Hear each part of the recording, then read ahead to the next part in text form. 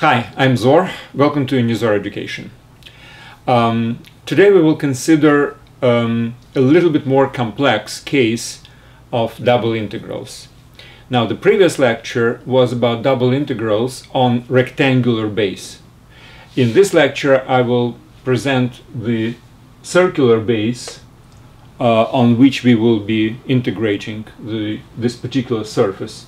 Now, this surface represents some kind of a function of two arguments, f of x, y, and it's defined on this circle of radius r with the center at origin of coordinates. And I would like to know the volume under this surface, which is bounded by the surface on the top, the xy plane on the bottom, and this circular surface on the sides. Now, I obviously assume that the function is smooth enough, and I will use exactly the same approach as with double integrals on rectangular base, which basically is the same as when I was talking about single integrals, when I was talking about area under the curve. Which means I will divide the base into small pieces. In this case, small pieces would be obviously something like this. These lines would represent division by x, and these lines would be representing division by y. Something like this. Now, on each little rectangle, I will build a rectangular parallelepiped, which will go all the way up to the surface. Now, obviously, we have to consider the good case when the surface is smooth enough, and the sum of these volumes of parallelepipeds, as I am shrinking all these intervals in which I divide my circle at the base. So the sum of these volumes will have a limit, which we will call basically the limit of this volume under the surface with the base circle. Now, this volume does not depend, again, in smooth cases of the surface, it does not depend on how exactly we are dividing our x's and y's, as long as the largest dimension of these rectangles goes down to 0. And obviously the number of these rectangles is going to infinity. I do realize that at the edges we will have certain, we have a circular base, right? We are dividing it into rectangles, so obviously there will not be a smooth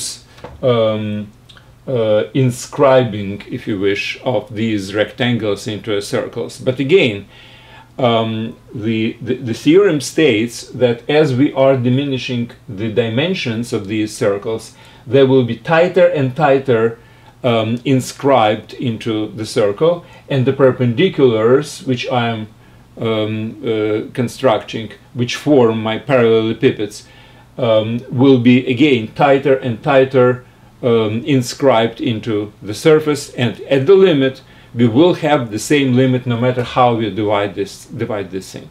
So our purpose right now to summarize now each particular volume, let's call it delta Vij. What is this particular volume? Well, it's obviously it's a parallelepiped, right? So it will be the area of the base. Base is delta xi times delta yj, right? If I and ji are numbers of these divisions, times the height, and the height would be f of xi yj. So somewhere here there is a point which is xi and yj. Now there is a square which this particular point determines, and that's how my individual parallelepiped's volume would be expressed. Now, what we have to do to calculate the sum would be basically sum of delta Vij, and somehow we have to summarize by A and by J, by I and by J. But this is exactly what's the difference between the circular base is and the rectangular base. In case of rectangular base, what we could do is, now imagine this is a rectangle. We can actually do the summarization by x from 0 to whatever the maximum m, and for each of those have summarization by y, again from 0 to n, or we can do the other way around. We can do by y and then by x, doesn't really matter. In this case, situation is a little bit more complex. We can obviously start our summation by one of the dimensions, let's say by x, let's call it primary, all right?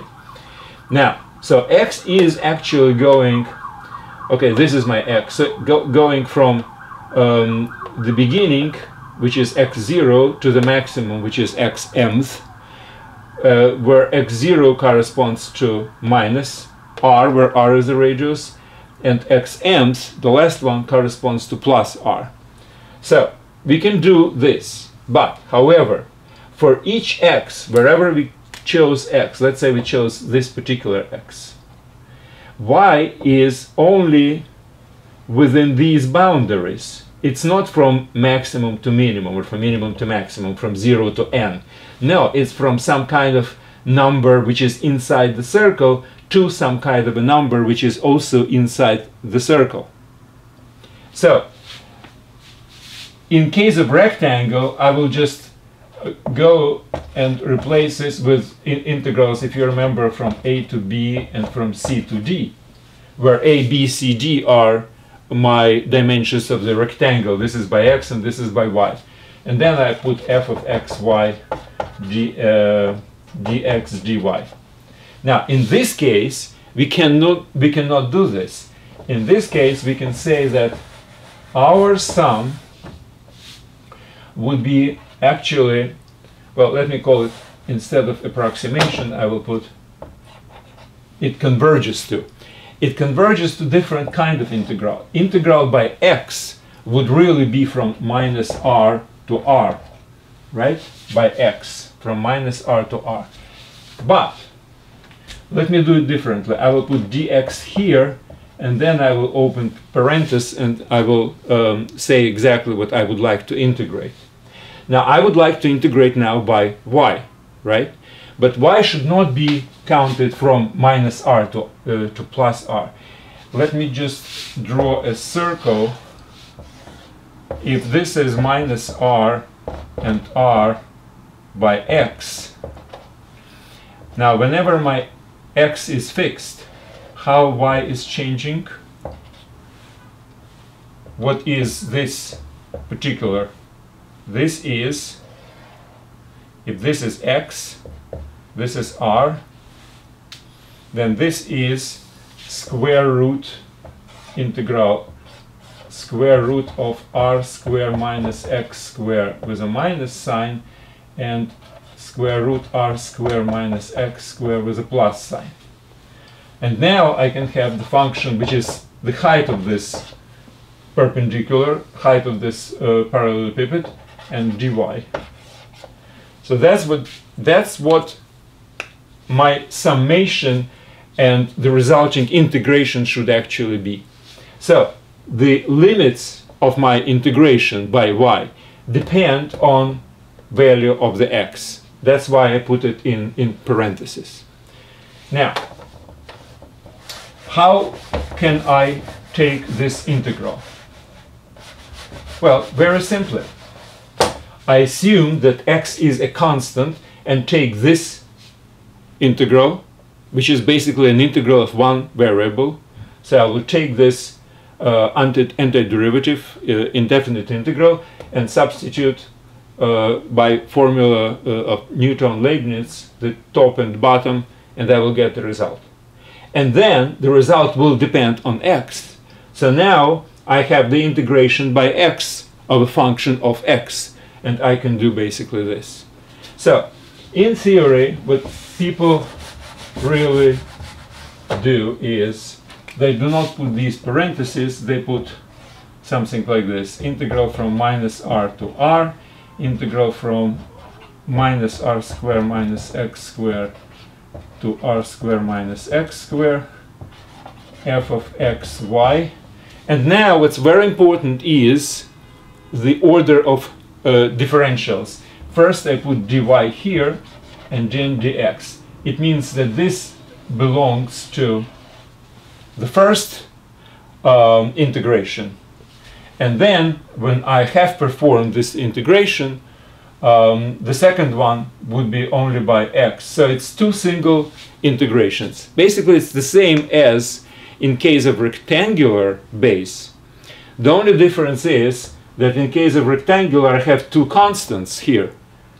But it still depend, but still inside integral will still depend on one of the parameters. If I integrate by y, my x would be a completely independent variable, and then I integrate by x. Now, if in case my limits also depend on the same x, I will still have a function of x as a result of integration. So it doesn't really matter whether these are variables or constants. As a result of the first integration, I will still get the function of x, and then I will integrate it the second time by x. So that's basically the whole story. Now, why I specifically decided to choose a circular base? Well, for one very simple reason. This particular technique would also work in many other cases. What's very important is to understand that whenever I have my limits also dependent on the x in this particular case, on the primary variable, it does not have to be a circle. It can be anything. It can be ellipse. It can be anything else. So basically, just as an example, it can be, for instance, it can be, let's say, a pyramid, in which case my x would be, if this is my x, this is my y. My x would be from 0 to some maximum, whatever it is. But for every x, integration by y would be along this line, which obviously depends on how far along the x-axis I have moved this point. So it's different. So the integration by y will depend. It will be always from 0 to something, and that something which would be dependent on what exactly my x is on this distance. So this depends on this. Integration by y depends on where exactly my x stops. It would be something similar to this. So this would be probably 0 in this case, and this would be something which depends on x. And I'll probably do this maybe in the next lecture, just as an example. Now, in this lecture, I would like actually to do one example, relatively simple, so you would understand how it works. So let's assume that I have a cylinder, a real cylinder. So my function is a constant equal to h. So it's always h. It's defined on this circle from with a radius r. Now, what should I have as a volume? Well, I should have the area of the base times height. That's what I have to have. Well, let's just do the integration and see if we have it, right? So, integral from minus r to r, this is by x. Integral from minus r square minus x square to r square minus x square. of h, right? Function is equal to h constant. First dy and then dx. All right. Okay, so this integral, inner integral, well, this is the constant, right? So the result would be hy in the limits of minus square root of r square minus x square to r square minus x square equals to, we have to substitute into y. So it will be 2h square root of r square minus x square, right? So that's my result. From this, I subtract this, h is a multiplier, so I will have 2 square roots. Okay, so, fine. Let me substitute inside of this thing. My second integration would be, now 2h I can obviously put outside of the integration, and I will have this. Great.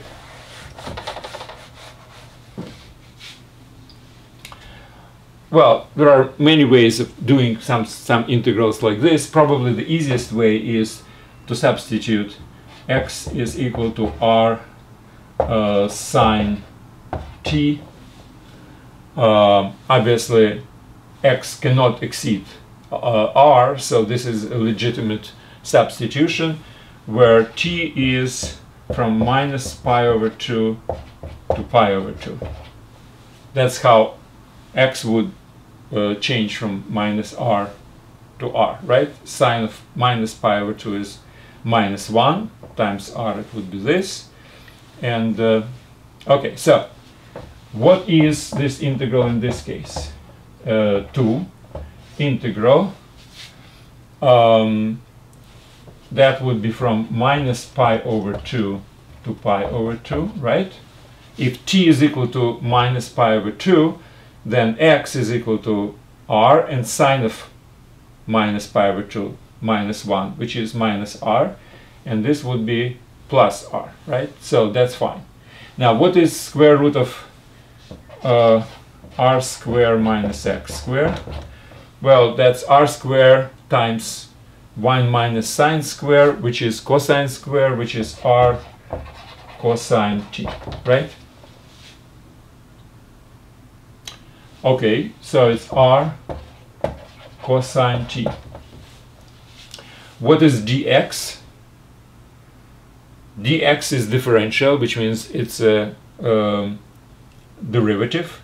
So r, derivative of sine is a cosine. So it's r square cosine square dt, right?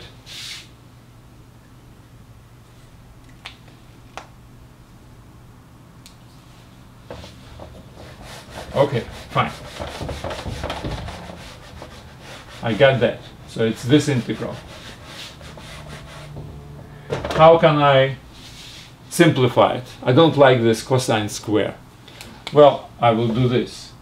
Remember, cosine of 2t is equal to, let me take another,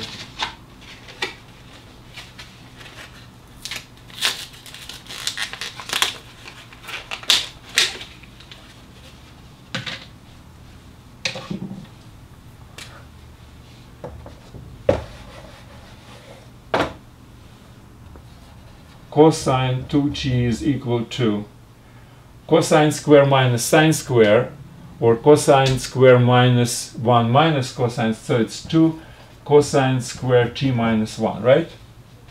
From which cosine square equals to 1 plus cosine 2t divided by 2, right? So that's what I'm going to do. I will substitute, instead of cosine square, I will substitute this, getting the following. 2 integral from minus pi over 2 to pi over 2. Well, r square can go outside. So instead of cosine square, I will put this. Now this is divided by 2 and I have 2 here, so let me just get rid of the 2 and division by 2, and I will have only 1 plus cosine of 2t dt. That's what I have.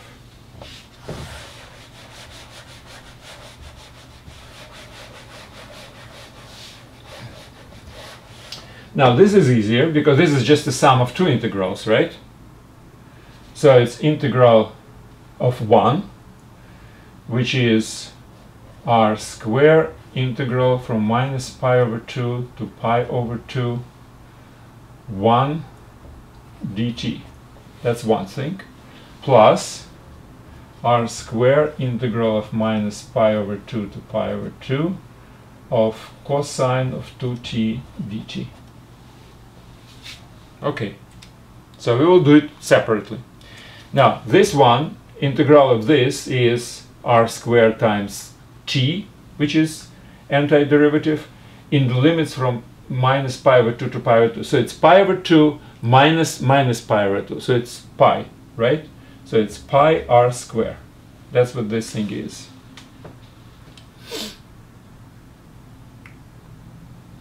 By the way, somewhere along the line, I forgot this multiplier h, which was in the very beginning. Sorry about this, but it's always multiplied by h. So everything should be multiplied by h. This, everything. I wiped it out, but that was from the very beginning, obviously, right? Because the very first integral, if you remember, I had to multiply by h. All right, by height of perpendicular. All right, now, so I will have, this is my first integral, this one. Now my second integral, let's put it here, minus pi over 2 to pi over 2. What's the indefinite integral, antiderivative of cosine of 2t? Well, that's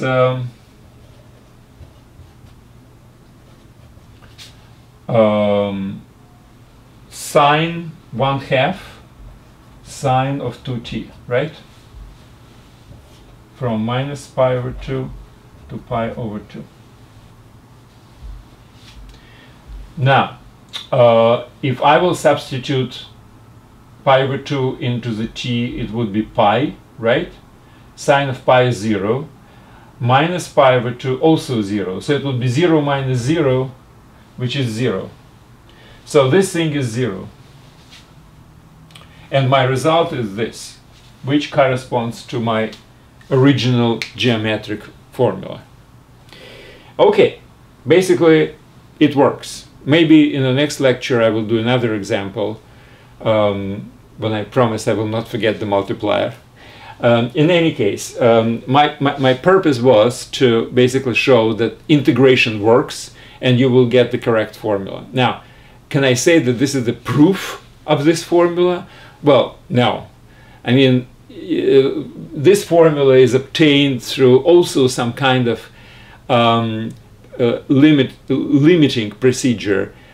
In case of a cylinder, I remember we were just slicing it by horizontal planes, and we also kind of went to some kind of a limit, which is basically the same thing as integration. But when I was talking about geometry, I did not use the term integration. I was using, well, this is a sum, and let's just go to the limit, and then we had to prove somehow that the limit exists. And all this is actually a masked integration, so to speak. So basically it all goes to the definition, and the most important theorem is that no matter how we break into small pieces our basis to get the volume as a limit of the sum of volumes of parallelepipeds, or in case of flat figures, whenever we are talking about area under a curve, in all these cases we were dealing with integration, which is summation stretched to a limit, summation of infinitely small pieces infinitely large number of times. And and the existence of this limit and its independence on how we break our base. These are extremely important and not very easy theorems of higher mathematics. For now, I think you should really be just thinking that these theorems exist. They they can be proved, and there are certain restrictions on the surface as much as on a curve. Whenever we were talking about areas, restrictions of smoothness. If these are smooth enough, for instance, for integration for area and for volume, the continuousness is a sufficient condition. Not necessary, but sufficient condition. So you don't really need differentiability of the surface or a curve, etc., to integrate. But all the functions which you are basically learning at school are usually continuous, and that includes obviously the functions of two arguments. And that's why we can really talk about integration as a valid procedure, because we all kind of have it in mind that there is a theorem which states that no matter how we break it, we will get it right. All right, thanks very much. But I would suggest you to do, try to derive the same formula for cylinder, whatever I just did, just by yourself on a clean sheet of paper. Do this integration completely. Do not forget the factor h, which I have forgotten, and see if you get the right results. It's very good exercise, and again, next lecture maybe I will just come up with some other little example of that. Thanks a lot and good luck.